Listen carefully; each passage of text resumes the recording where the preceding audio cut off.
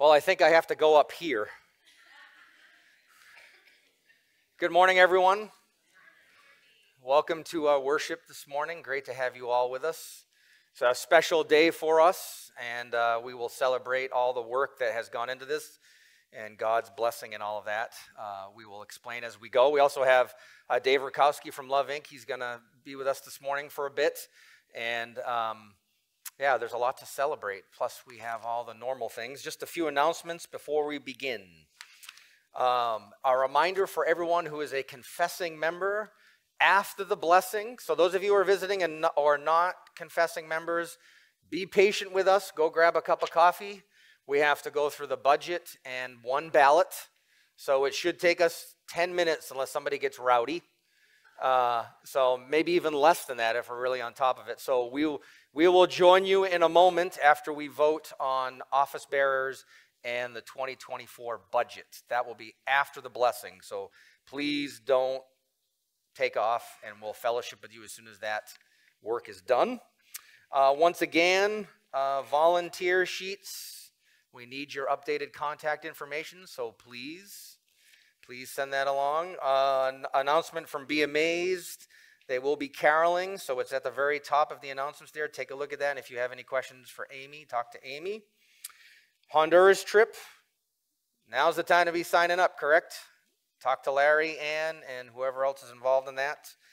And then Operation Christmas Child. Are we still trying to accept for shipping, some donation?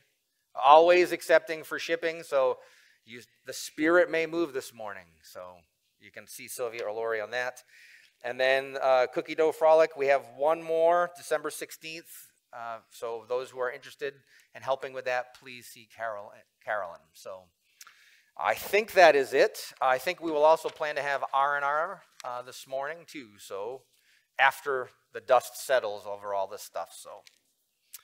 So with that, we're going to be talking about prayer and confession today because Daniel confesses in chapter 9. And I want to read Psalm 130 before we quiet our hearts to take in what the psalmist says about the importance of confession and then the forgiveness that God gives us through that. So Psalm 130, just take these words in. Out of the depths I cry to you, Lord. Lord, hear my voice. Let your ears be attentive to my cry for mercy.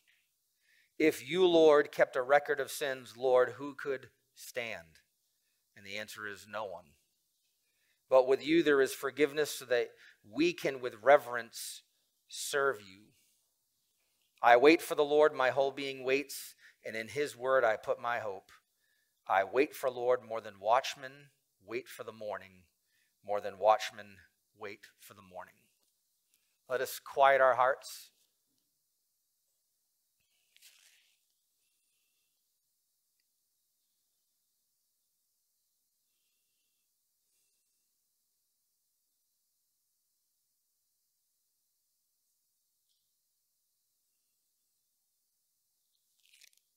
The living God greets you this morning.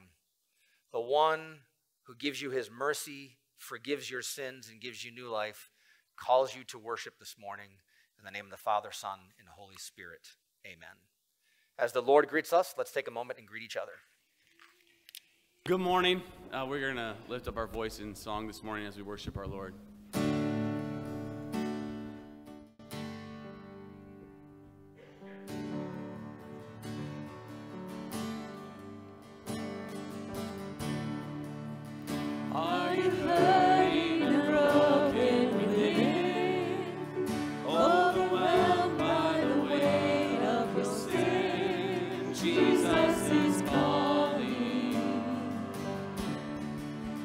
Have you come to the end?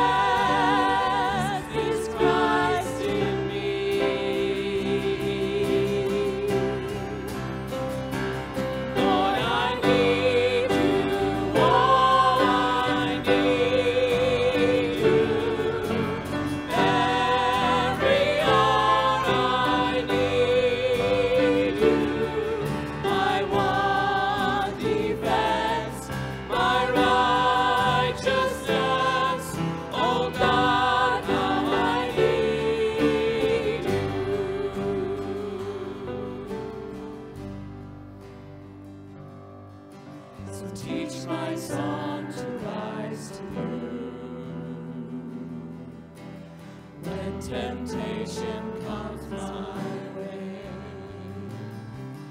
When I cannot stand, I'll fall on you. Jesus, you're my hope and stay. Lord, I need you.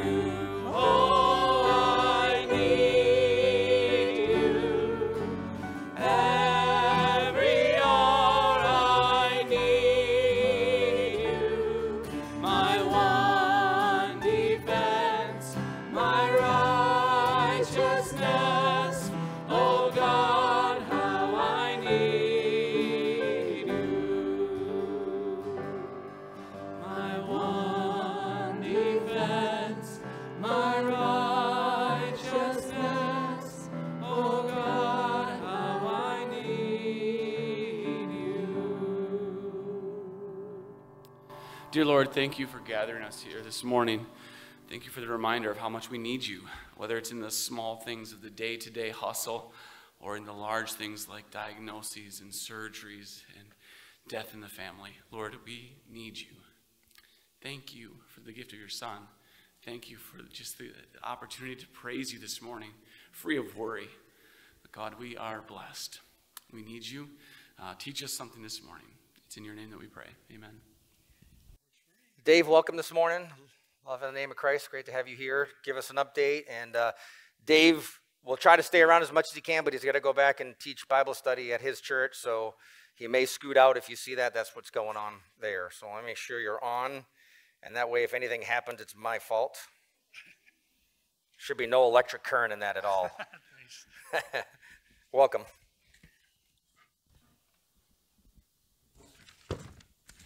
Well, that's a great start to a special worship service this morning, isn't it? I want to thank you, first of all, for inviting me to come here this morning. It is a privilege. It's always a privilege to talk about our mission here at Love, and it's part of your mission, too, because you're one of our supporting churches, and we thank you so much for that. You've been with us since, I think, the beginning of Love, and been one of our stronger supporters. We appreciate that very much. You go to the second slide there.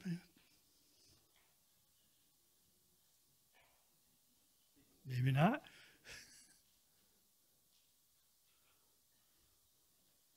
There we go. You know, getting churches together sometimes can be a problem. But we all have different, because we all have different theologies in what we do. But in Matthew 22, Jesus commanded Christians to love the Lord your God with your whole heart, with your whole mind, and with your soul. And the second commandment was to love your neighbor as yourself. That's where love comes in. We try, if you picture a wheel, love being the hub of that wheel, and each one of those spokes represents a church. Our job is to coordinate that wheel so that it works like it's supposed to. And then the outside being the needs of the people around us. I have a short video that's on the next slide there. We'll take a look at that a minute, and then we'll get into a little more of what we're doing.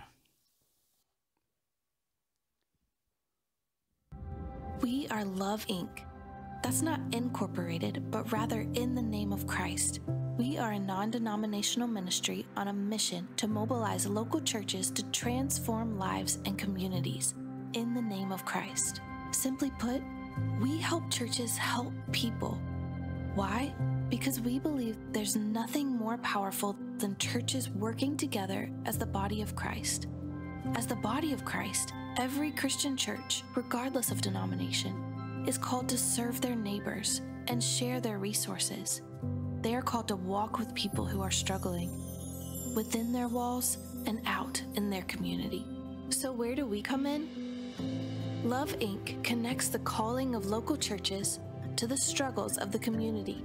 Here's how Love Inc. works. A community member with a need calls a local church. This could be a simple request, like diapers for their child, or food for their family, or something bigger, like a bed for their daughter, a ride to a medical appointment, or some other type of support. And they ask, "Can you help me?" The church can say, "Yes, we partner with other churches so that we can." Call Love Inc. to learn more. So they call, and we pick up. We listen to them. We get to know them, their strengths and struggles, their hopes and dreams. We want to know about more than their current crisis, because we're not just about meeting needs, we're about meeting people where they're at and caring for them holistically. Then, through Love Inc.'s network of churches and community relationships, we work to help. Diapers are provided by one church, groceries by another. Rides are arranged with caring church volunteers, while classes and mentoring are provided by others. And it's all coordinated by Love Inc. So at every step, our neighbors are met with dignity and respect, while our partner churches are free to focus on serving according to their strengths, knowing that each individual will be fully cared for by the body of Christ within their community. The result? Transformed lives, transformed churches, and transformed communities. Will you join us in this work? Visit loveinc.org to find out more, or contact your local Love Inc. to get connected in your community.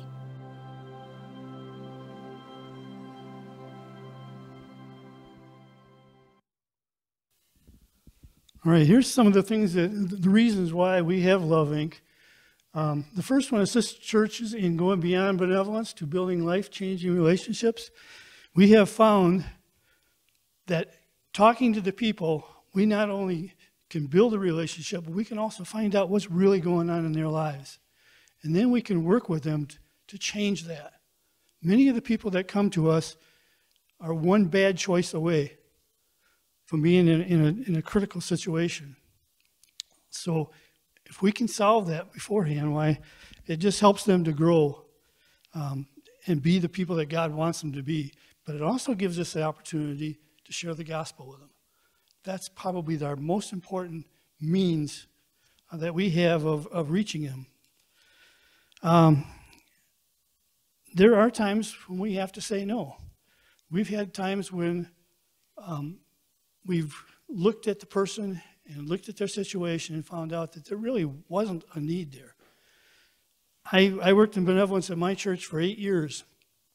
Twice we had people that come to us that were abusing the system. Now, we'd rather err on the side of compassion rather than being judgmental, but God has called us to be good stewards of our money also.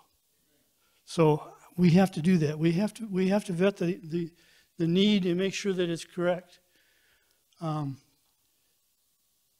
right, we're going to... Also, during that time, we can also look at different patterns that we see throughout the community so that we can address those needs. We have churches that have set up, and your church has been just so beneficial in providing space for us to do our classes. We also have churches that do a vehicle repair ministry. We have some that do, I have to look at my list here, so many, food pantries, clothing pantries, a laundry ministry, a bed ministry, a baby pantries, personal care pantries, and then a cleaning bucket of all things.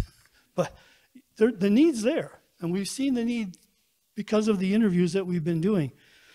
So those are all important things. I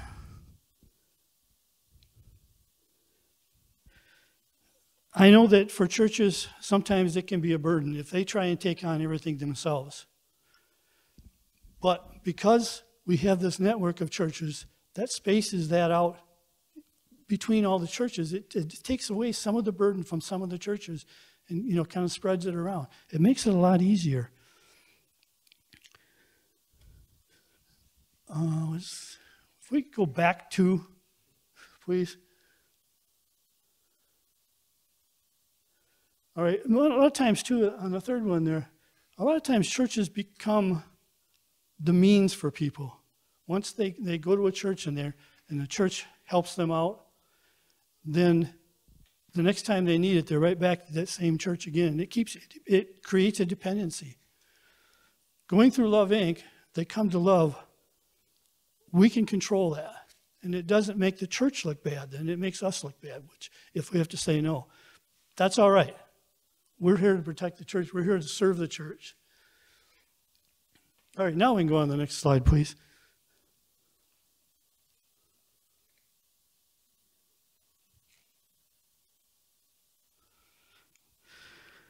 All right. One of the most important parts of love right now is the help center. That's where the people will come to us and we interview them and build that relationship. You know, we receive requests, screen the requests, and then refer them to a church for help. That's where our gaps are identified. All right, I want to read, just to give you a little update of where we are right now, too.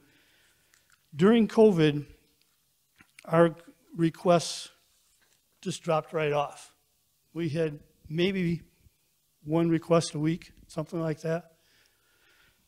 And then for a while after that, and I think that was probably because the government was supplying so much during that time period that people just didn't have the needs. They were being met by the government. That's not the way Scripture says it's supposed to happen. It's supposed to be the church that supplies those needs for those individuals. Okay, here's recently we had this gal come into our church. Let me read this for you. A neighbor came into love in the name of Christ because she needed some brake work done on her car. Her brakes had gone out completely. She's a single, working mother who had worked at a present job for the last 7 years. In the past month, however, her work hours were reduced due to a UAW strike. Because of the reduced hours at work, she's having a hard time making ends meet. She believes, and she had used up all of her savings at that point. She believes in God, but feels she doesn't need to attend a church to believe. At the end of the intake, she started to cry and couldn't understand why people would help her without judgment. She was helped by one of the local churches and a volunteer from the church. They did the brake job on her car. It was difficult for her to come in and request help. She had always made it on her very own. However, this time she had to ask for help. Love in the name of Christ we're keeping in contact with her. And the last time we spoke to her, she'd been called back to work.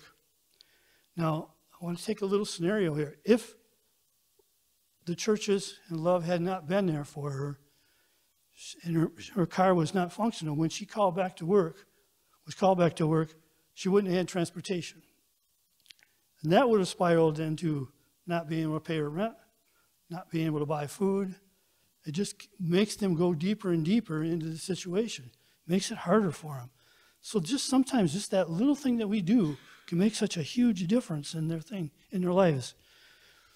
We had, I don't know if I said this, but our number of requests have almost back to where we were pre-COVID. We're starting to see a lot of people coming in through the doors right now. We had one lady that was abused by her husband, had no place to go, no home, no food, no clothes. She had walked out of the house without anything. We got her taken care of. We got her in a house through True North, helped us with that. So we also have agencies that we can work with that can help in those situations also. Got her taken care of. We have, right now, presently, we have a family that the husband is disabled. The wife does work. They have 4 kids. When they came to us, they had been without water for 3 weeks. No water for 3 weeks in a family of 5. They drilled her well yesterday at a cost of $7,500. We're still trying to come up with the money for that. But, so if you feel so inclined, but those are just situations that we have that on a daily basis that we're seeing. And because of churches like yours, we're able to help these people. So the blessing is not just for us, it's for you also. Because it's you're the ones that are making it happen. So we appreciate all that you do and helping us to help others. Thank you. Mayor Dave, can I pray? So I can't say enough good things about Love Inc. When I served in Newaygo County, they did a great job there. They help us do things that we can't do or probably shouldn't do. So thank you for all the years. Let's pray together for this ministry. Heavenly Father, thank you for the relationship we have with Love Inc. and the work you've called them to do. And thank you, Lord, for helping us partner with them. We ask, Lord, for blessings as things go back to normal need times before COVID. Lord, help us to be wise, but also help us to be loving and caring and compassionate. Thank you for Dave and Nancy, and we ask, Lord, for your blessings upon Love Inc. We pray all of this in Jesus' name. Amen. Thanks for being here. You can catch him later if you have any questions. Or call him, yes. Email him. Go down and serve a little.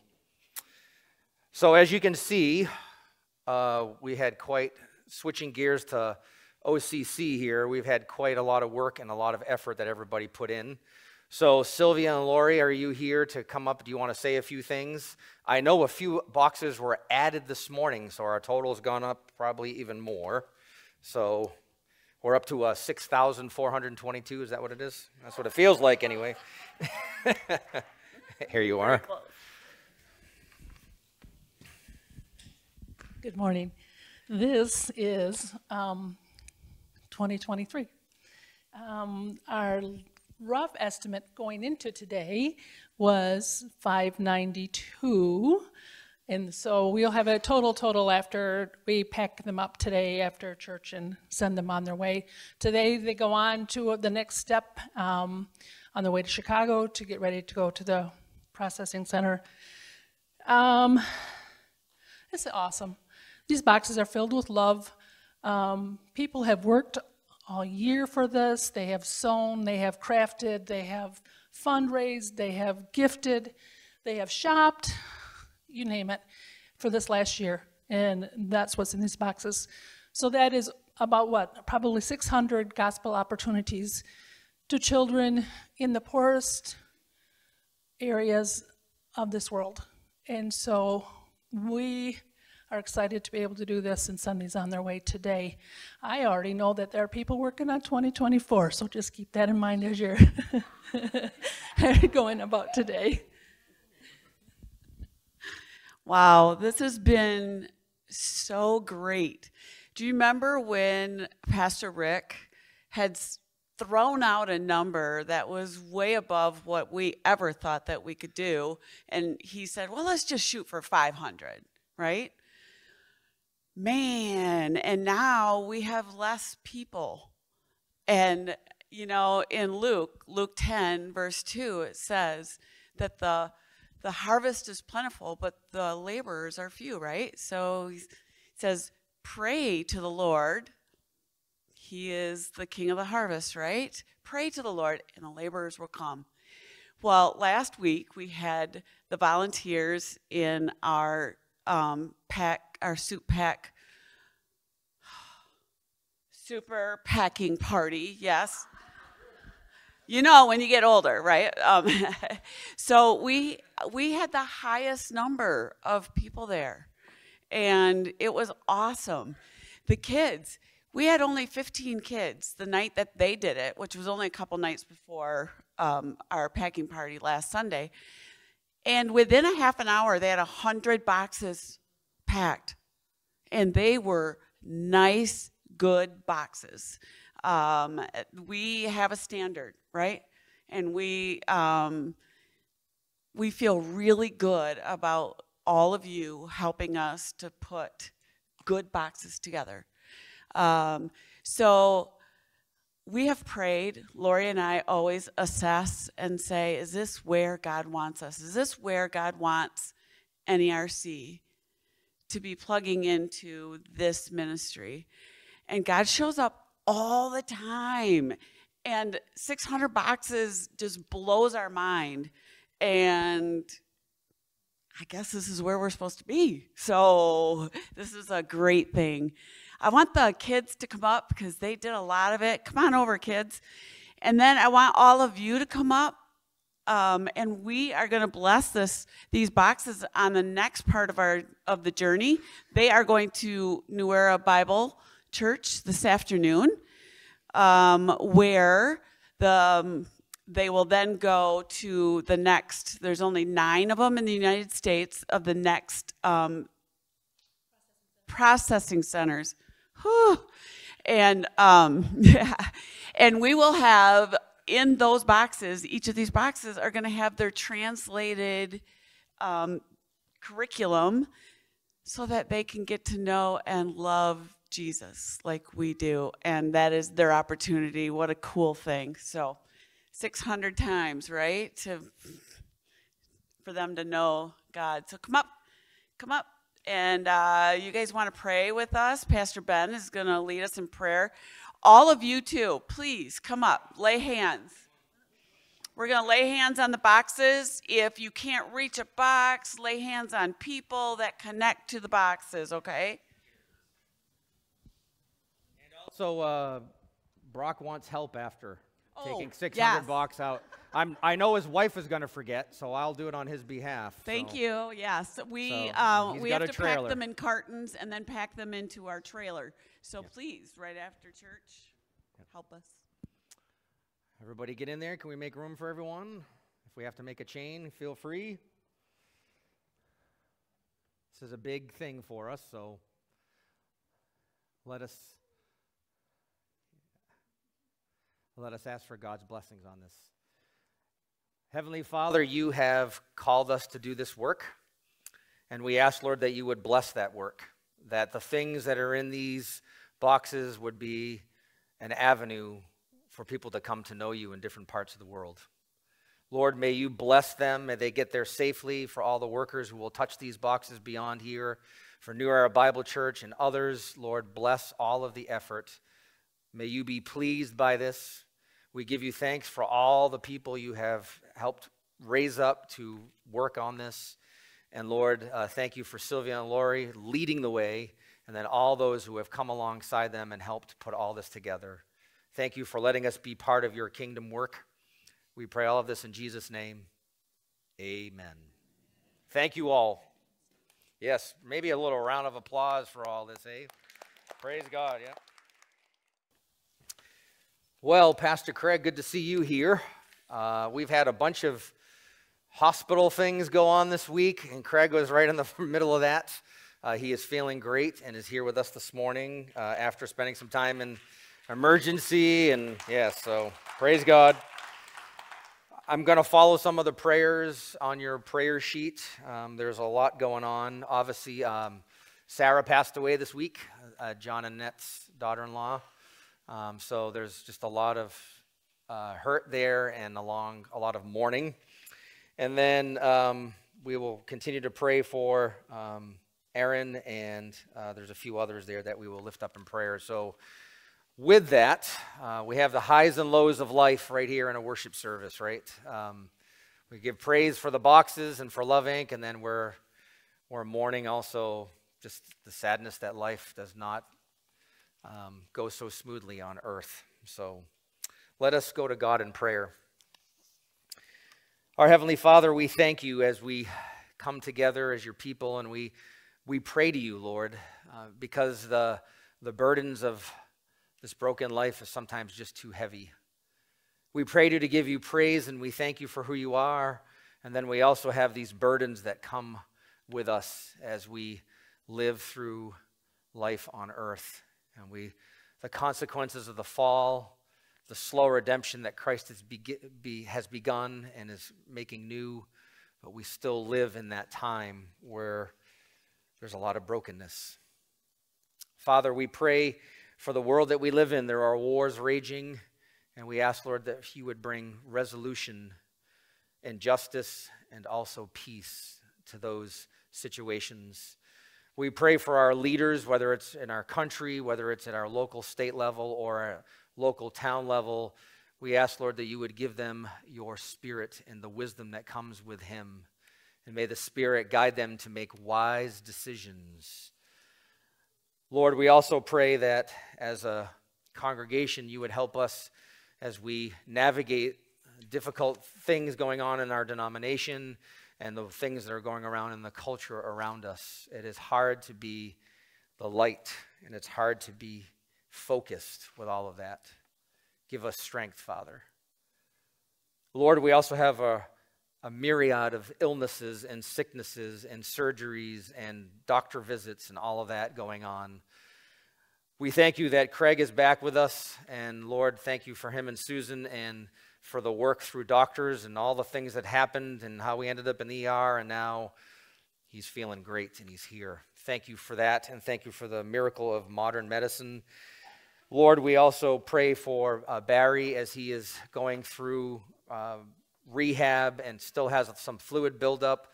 Pray, Lord, that you would resolve that and rehab would go well. Along that line, we pray for Dick Fleming, who is going through extensive rehab. Pray that you would continue the healing for him and that he would be able to get moving around. We also pray that for Alan, who is recovering from back surgery. Pray that his pain levels would drop and that he would be able to be up and around soon. Lord, we lift up John and Annette and Brian and the girls who had to say goodbye to Sarah this week. They're young, they're 17, 15, and to lose their mom from cancer is just a hard thing to go through. May you protect them and may you lift them up in this time of sorrow. Help us to mourn with them. Help us to lift them up as best we can with words of encouragement. And Lord, may your healing touch be upon their hearts this morning. We also pray for Aaron Stevens as we are waiting for all the details of the diagnosis. They're working on treatment plans now, and just ask, Lord, that it would be effective and that the cancer would be pushed back. We also pray for Terry Burrows. She's beginning chemo treatment for breast cancer. We ask, Lord, that this would be effective and that between the doctors and the medicine and your healing touch, she would come out of this well. Lord, we are at your mercy, even if we don't want to be. And we need your grace every moment, even if we don't think we do. And so this morning, Lord, as we deal with all the blessings and the struggles, may we look to you. May our eyes be on you. Sometimes we don't know what to do, but our eyes are on you, Lord. We thank you for listening to us. Thank you for all your mercy and grace. We pray all of this in Jesus' name, and all of God's people said, amen.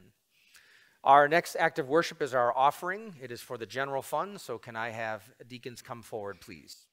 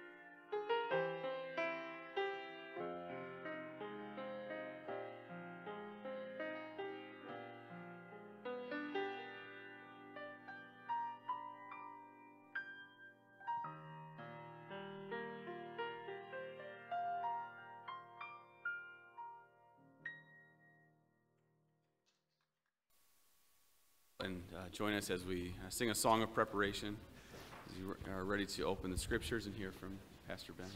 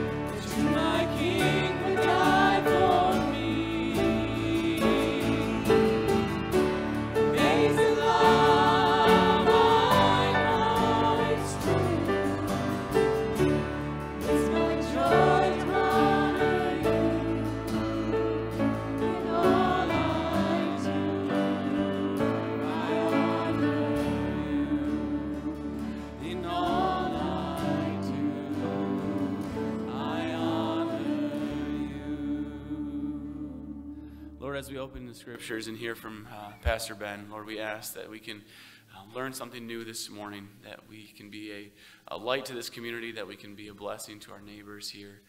But Lord, that we can just remember that in everything we do, it's for you. It's in your name that we pray. Amen. Before we go to Daniel 9, we are going through a sermon series on prayer. This is our last Old Testament passage. Next week we'll go into Acts, where the church prays boldly to be a witness to the world. So that'll be an interesting one. And then we end there, we'll go into Advent. So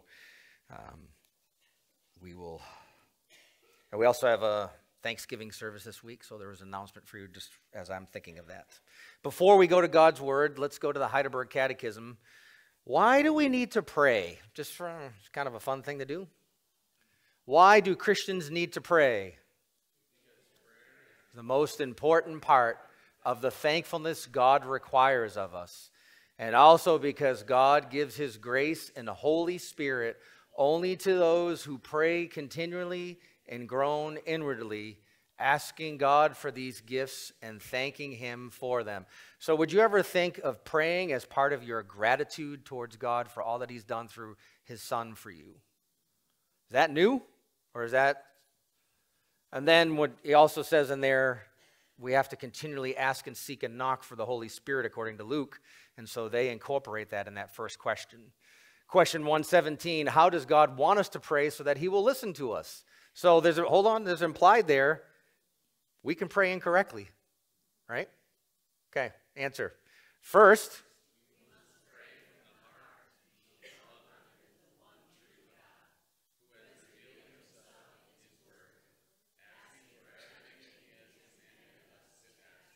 second,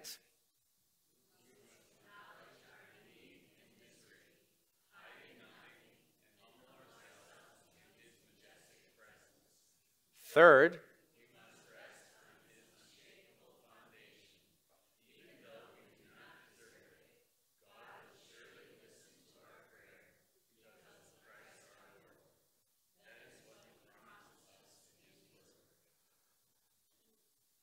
so there's a whole lot of things in this question and answer about being real with God, our need and our misery, hiding nothing. How many of us come to prayer with false pretenses as if we can outmaneuver God, right? I think this question and answer does a really nice job just telling us this is why we pray and this is how our posture should be, knowing that we don't even deserve God to listen to us, but he will because of Christ. So with that, let us go to Daniel chapter 9. As I wrestled with this passage all week, I said to myself, why did you pick this one, Ben? Because the prayer's great, but the ending is really complicated, and I wish, well, it is what it is, and I was stretched. So chapter 9, we're going to read the whole thing. It ends with this apocalyptic ending that's may stir the dinner conversations about the 77s and all that good stuff. It should be fun, I hope. So let us begin in verse 1. In the first year of Darius, son of Xerxes, a Mede by descent, who was made ruler over the Babylonian kingdom, in the first year of his reign, I, Daniel, understood from the scriptures, according to the word of the Lord given to Jeremiah the prophet, that the desolation of Jerusalem would last 70 years. So I turned to the Lord God and pleaded with him in prayer and petition, in fasting and in sackcloth and ashes.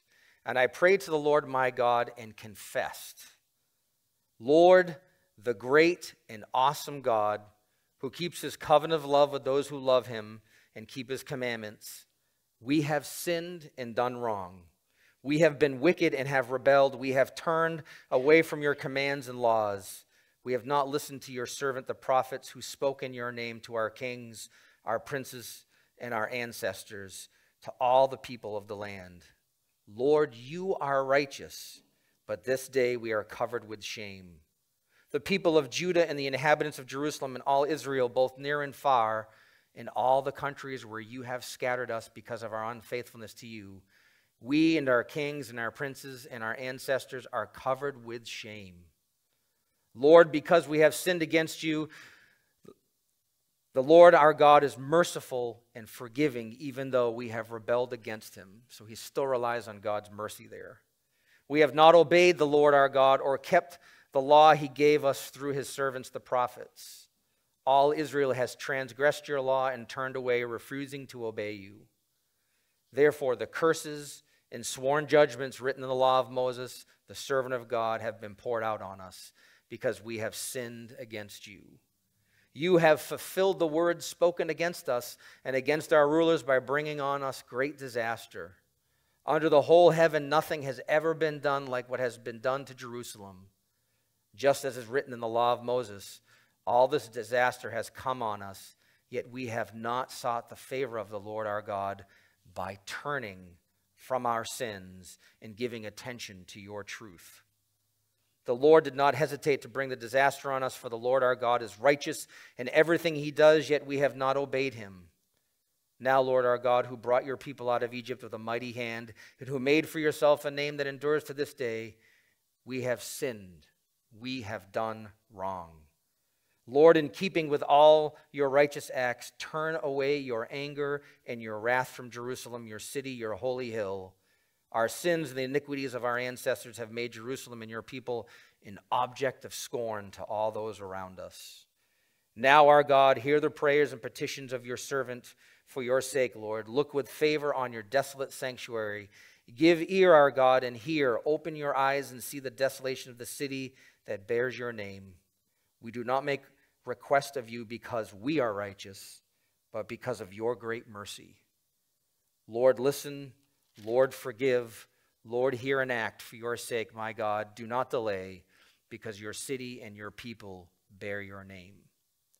And while I was speaking and praying and confessing my sin and the sin of my people Israel and making my request to the Lord my God for his holy hill, while I was still in prayer, Gabriel, the man or angel that I had seen in the earlier vision, came to me in swift flight about the time of the evening sacrifice. He instructed me and said to me, Daniel, I have now come to give you insight and understanding. As soon as you begin to pray, a word went out, which I have come to tell you, for you are highly esteemed. Therefore, consider the word and understand the vision. And this should be fun for all of us. 77s are decreed for your people in your holy city to finish transgressions, to put an end to sin, to atone for wickedness, and then for this one, to bring an everlasting righteousness, to seal up vision and prophecy, and to anoint the most holy place. No one understand this. From the time the word goes out to restore and rebuild Jerusalem until the anointed one, the ruler comes, there will be 7 sevens, and then 62 sevens. It will be rebuilt with streets and a trench, but in times of trouble. And after the 62 sevens, the anointed one will be put to death and will have nothing. The people of the ruler who will come will destroy the city and the sanctuary. The end will come like a flood. War will continue until the end, and desolations have been decreed. He will confirm a covenant with many for 1 7. And in the middle of that 7, he will put an end to sacrifice and offering, and at the temple he will set up an abomination that causes desolation until the end that is decreed is poured out on him. I hope you're mystified. This is the reading of God's word. Amen.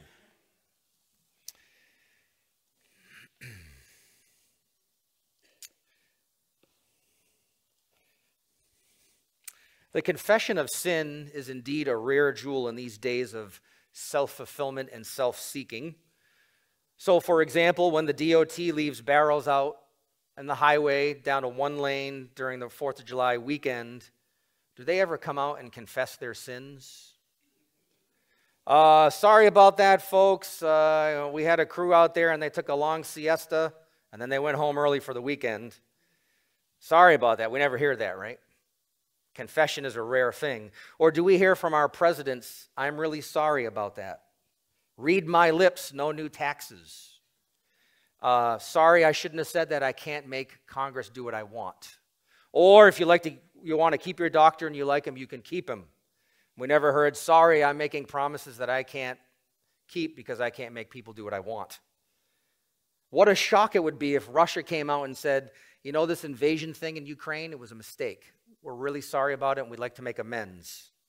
Wouldn't you be shocked if that happened? Press conference happens, right? Confession is indeed a rare thing because it requires humility. And humility is the rarest of all traits in human character. It really takes the indwelling of the Holy Spirit to cultivate humility in humans. Our pride is so great, humility is so rare. The church is the only body in the whole wide world that calls its members to confess their sins. And the reason we are called to confess our sins is because God has opened our eyes. He has made us aware of our deep wickedness. And confession of sin is how God works on us with that. To admit we have sinned is the work of God in a person. It's really quite a miracle. And to turn back from one's sin To admit it and turn away from it is what we would say is living in the Spirit. So this is our last Old Testament passage, and then our second to last for the sermon series. We come to a prayer of confession. So giving you kind of a full diet of all these different prayers, this one's really important from Daniel. As Daniel laments over the sins of his people and their hard-heartedness, he also includes himself in that. God shows Daniel he will put an end to their sin. I don't know if you caught that in verse 24, 25. He will atone for their wickedness and bring an everlasting righteousness. So where, or maybe even better, who would that come from? Context is important here, so don't jump to Israel today, and this is way back in the BCs when this is happening, okay? So some of the things that we're reading, we can immediately jump to the current issues in the news, so I want to build a little bit of context here. When the Babylonians came to ransack Jerusalem, this is after Hezekiah and all the kings that we looked at, they were unstoppable. They were like a swarm of bees or a pack of lions. They attacked and they conquered, and then they dragged off a lot of God's elect people back to Babylonia. The elect people were scattered into the Gentile world, which would have been almost like a curse for them. But it was all because they were unwilling to turn away from their sins and turn back to God. That's what repentance means, to turn away from your sins and turn back. The book of Daniel is written in this setting. It has amazing miracles in it. The fiery furnace, the lion's den. King Nebuchadnezzar is turned into a wild animal. That's a worthwhile passage to spend some time in. And then there's also the handwriting on the wall. Nebuchadnezzar's son, that's a fascinating one too. After chapter 7, we've got all this revelation all the way through chapter 12, and it's very difficult to read. But I also suspect for Daniel, this time was extremely difficult. It was a time of suffering because he was so faithful, and he knew because of the sins of his people, they had to suffer these consequences. By chapter 6, though, the unstoppable force that was Babylon had been stopped by the Persians. Another power arose, and one of the great messages out of Daniel is, kingdoms come and go, God's kingdom endures forever. Kingdoms rise to power and fall to power. Who are we worried about this time? You know, when we were growing up, I was growing up, I can't speak for all of you, it was the Soviet Union. Now who is it? China, right? This always happens, right? Kingdoms come and go. Even the U.S. is part of that. This occasion for Daniel's prayer was a prayer of confession because he had been reading Scripture, the prophecy from Jeremiah. And he was probably reading this one right here, but there's others in Jeremiah. This is what the Lord says, when 70 years are completed for Babylon, I will come to you and fulfill my good promise to bring you back to this place. So he's thinking, now that Babylon has fallen, is now the time, God, is now the time that you're sending us back. He begins, like every prayer should, with adoration to God. And the word for awesome can also be translated as terrible. So the great and terrible living God. That's an interesting way to think about that, right? Awesome. Who keeps his covenant of love. And at this point, he's talking about the 10 Commandments. So how many of you think the 10 Commandments show God's love? Maybe our definition of love is messed up and not the 10 Commandments, right? He's saying that this is a covenant of love for us. And then he intercedes and he says things like, we have sinned, we have done wrong, we have acted wickedly and rebelled, turning from your word. Open shame belongs to us. Unlike the DOT, he comes right out and says, this is what we've done, we're sorry. This is a rare and special thing, isn't it? And notice what Daniel is doing here. He's not praying for someone who's a lost sinner coming to faith. He's praying for covenantal people, raised in worship services, catechized, know the law, and they're the ones that are wayward. This is the confession. He's talking about believers, his own people who have turned away. They are exiled and under discipline, and they don't care. It's rather an amazing thing. It should give us a little perspective on what happens in the church. They don't care for the truth. What are we supposed to do with it? This is not the first time it's happened. And then the real focus, I think, is chapter 9, verse 13. Just as it is written in the law of Moses, all this disaster has come on us, yet we have not sought the favor of the Lord our God. So first, let me say, God was faithful to his word by exiling them. He told them in Deuteronomy and in Leviticus, if you do these sins, then I'm going to do this to you. And they did not listen. And then they weep and cry when God says, I'm faithful to my word, not because you're not. Oh, well, this is the way it goes. And so what happens here is they're exiled. And so God is faithful, but we're not. Then he says, I think the most staggering thing is, yet we have not sought the favor of the Lord our God by turning from our sins and giving attention to your truth. We can never underestimate the hardness of our hearts. We should never assume that we got this. And the unwillingness to repent is directly related to that. So Daniel can only pray. He can only say, I don't know what to do with this, Lord. I don't know. I'm praying confession. I'm pouring my guts out to you, but there's such hard-heartedness here. It will require God's intervention or God's people will be no more. Now I have an ancient artwork here for you. In 390 AD, Emperor Theodosius ordered the massacre of some 1,500 citizens of Thessalonica. And the Thessalonians were very proud. They gave complete fealty and loyalty to the Roman Empire. But as time goes on, people forget those relationships and those agreements. And so Theodosius went after Thessalonians. This is a painting in 1600s that was trying to represent this scenario. So what did the church do at this time to the emperor? They banned him from worship services for doing this. Yes, that's what the church is supposed to do. It's supposed to offset the government, right? So emperor, being who he was, decided to enter Milan and go to the cathedral. But then Bishop Ambrose, if you've never read anything from Ambrose, he's a worthwhile historical character, had the emperor arrested in the foyer. Ambrose forbade him to come into the tabernacle and publicly confessed his sin until he publicly confessed his sins against the Thessalonians. The emperor pleaded, well, wait a minute, Bishop. If I have been guilty of homicide, so was King David, a man after God's own heart. You see how we do that? It wasn't a good thing that David committed murder. It wasn't something that God was proud of, or David was. So this is what Ambrose says. You have imitated David in his crime, imitate him in his repentance. I don't know what happened after that.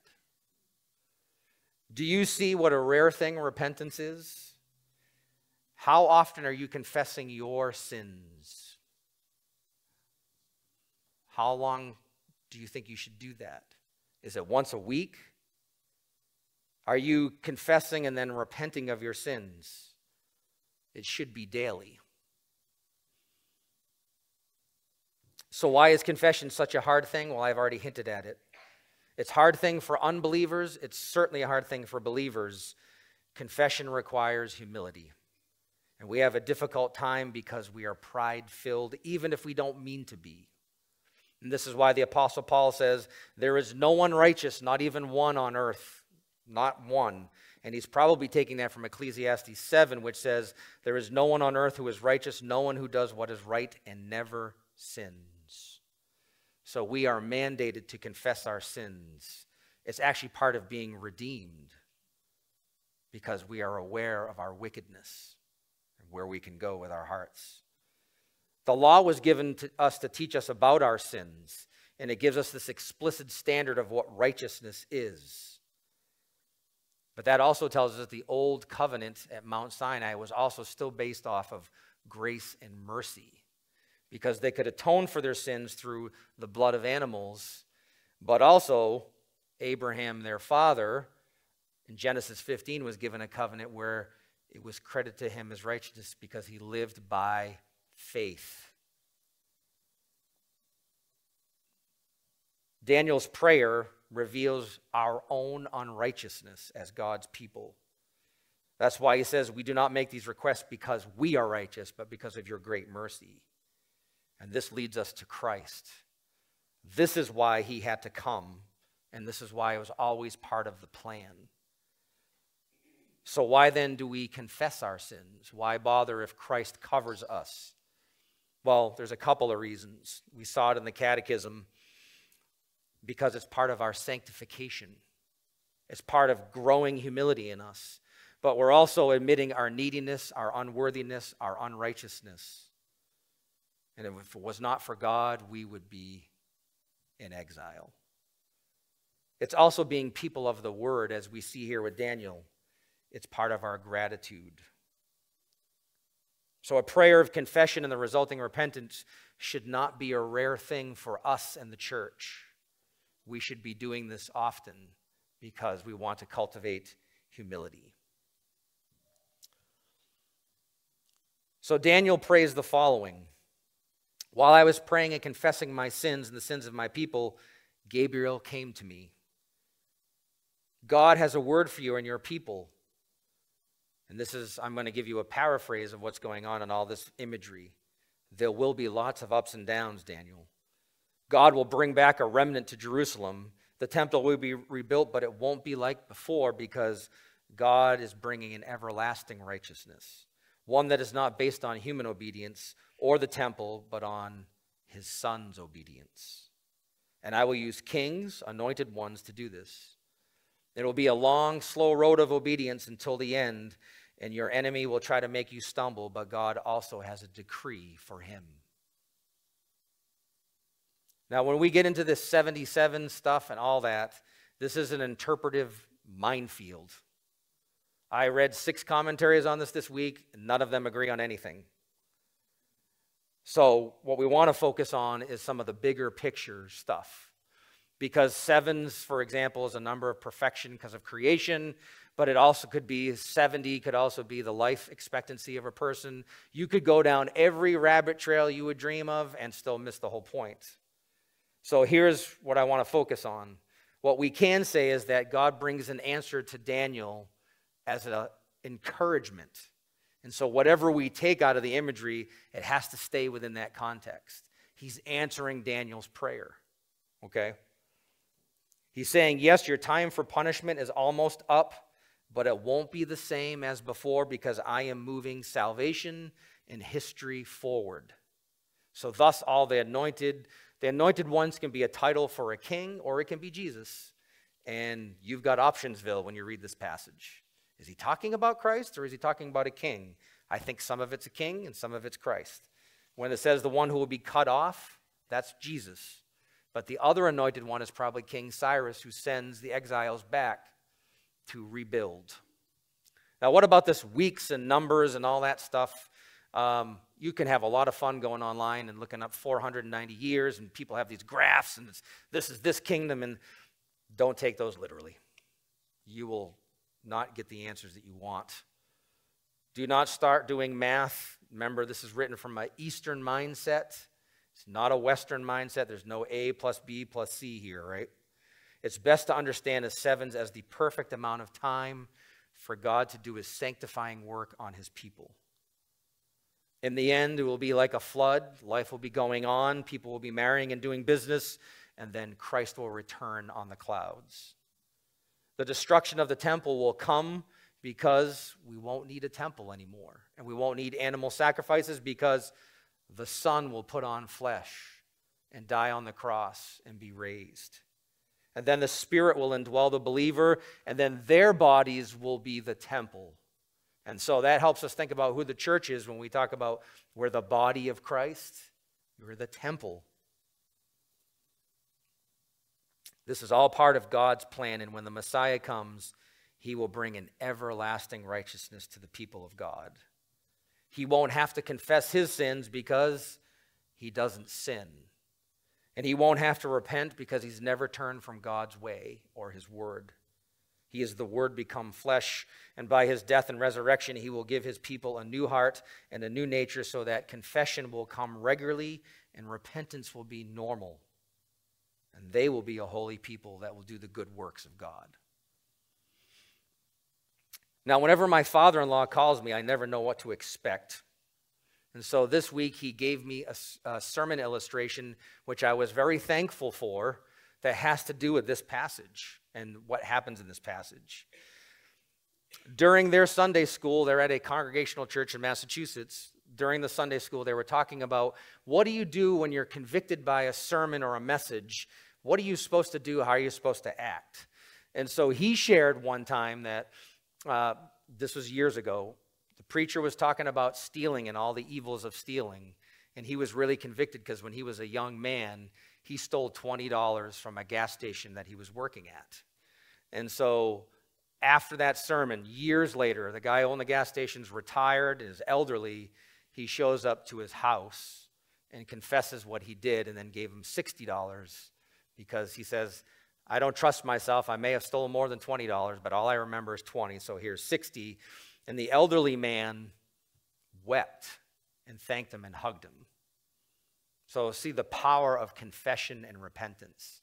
But it gets better than that. In that Sunday school class, there was a family that my father-in-law built a house for, named the Phillips family. And the woman, the wife, was treated my father-in-law terrible while he was building the house. That was 30 years ago. She became a believer over the years and is attending the church, and they hadn't really had much interaction because of all that stuff in the past. Well, she spent a week, Mrs. Phillips spent a week convicted that my father-in-law would admit what he did, and she had this thing hanging over her. So after the next Sunday school class, she came up to him and said, I wanted to apologize to you for how I treated you 35 years ago when you were building our house. And now, I guess the wife sews, and my mother-in-law loves to sew, and now they're having a little shindig about sewing. The point is that confessing our sins and repenting from them changes lives. It's where the church should be honest about who we are. This is that everlasting righteousness that Christ is talking about. We're supposed to be different. We don't hide our sins. We admit them. And we just say, I was wrong and I'm sorry, and I'm going to try not to do that again. It's a powerful work of God when we see this rare thing called confession. When we admit our sins and turn from them, we are actually being the church. And I would encourage you to be open with those you trust about some things that have been weighing on your shoulders over these years, whether it's something simple like $20 from a gas station years ago or something more. God has given us his Son, so there is no more room for pride or pretense, just honesty and holy living. And what's so rare in the world, confession and repentance, really should be the hallmark of our congregation. God is calling us to this because he wants to set us free from these things. Let us pray together.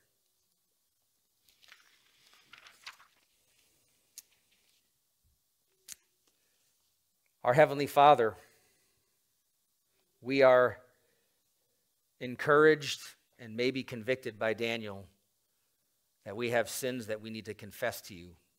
Not because we're going to lose our salvation, but because it's the holy and humble thing to do.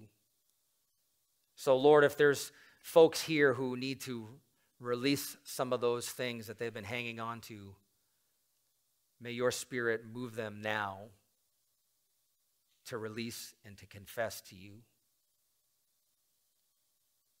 And may your Spirit wash them and renew them and lift them up from those burdens. And Father, we know the road is long and obedience is not so fun, but it is your way, and that is life-giving. And so help us to be a confessing and repenting people. This week, may we start. Right now, may we start. We thank you, Lord. We thank you, Father, for your Son, for the Spirit who indwells us and makes us the temple, and for the power of confession and repentance. Forgive us and lift us up.